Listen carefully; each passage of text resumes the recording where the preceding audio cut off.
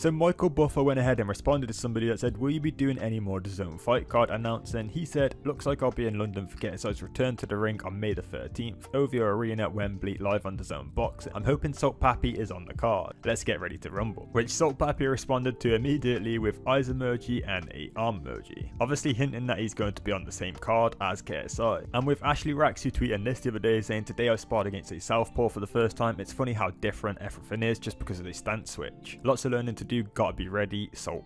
So yeah, it looks like we're definitely going to be seeing Salt Papi on the same fight card as KSI. It's just all down to who his opponent will be, but Ashley Raxu is looking like it's at the top of the list as of right now. And Salt Papi has even mentioned him previously in the past. After King Kenny lost, are you still interested in fighting King Kenny? I don't know, man.